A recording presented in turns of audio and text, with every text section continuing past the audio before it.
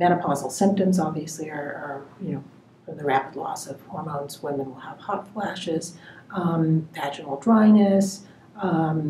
They will also have troubles with their sleep. They'll have troubles with fatigue. We see inflammation associated with that, with cognitive function. And again, this could be caused by a woman going through menopause prematurely with chemotherapy and no endocrine therapy, or the women we see who have the most difficulties are often the women who've gotten chemotherapy, gone into menopause, and then we give them endocrine therapy. So they kind of get a double hit in terms of the lowering of the estrogen.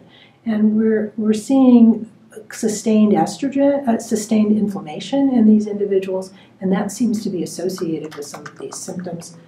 The insomnia itself may cause inflammation to persist.